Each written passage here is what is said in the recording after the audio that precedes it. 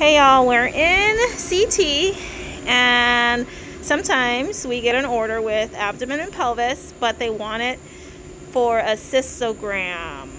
So we have to use this contrast cystographing and you have to dilute it. So this is a big bottle. It's 300 milliliters. You only need, per this protocol, every facility is different. So normally this is how we do it here. So 50 milliliters of this. And then you have to dilute it with pretty much salt water. The ratio is 5 to 1.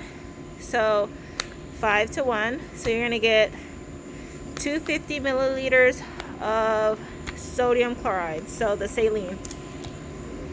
And I forgot where I was. I had to pause this for a second.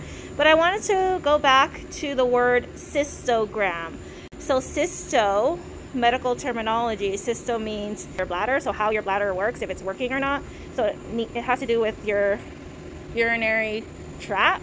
So once you get 250, you can just get a bowl, dump 250 into the bowl, dump 50 of this into here. So you'd get, you just pop this lid and get a Loralock or something, or pour it in a cup, and then just get 50 from here.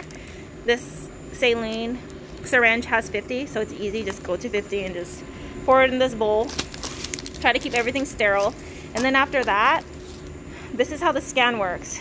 Okay, so with the cystogram, you're gonna do a scout of just the pelvis, AP view of the pelvis, iliac crest to below ischium, so that's only pelvis.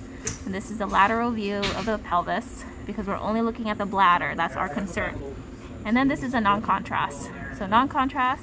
And then this is when you clamp the Foley. Make sure you clamp the Foley so that there's no contrast coming back out. You want the contrast to go inwards. And this is a combination, 250 milliliters plus 50 milliliters. That's 300 total that's going in, because you don't want it too dense.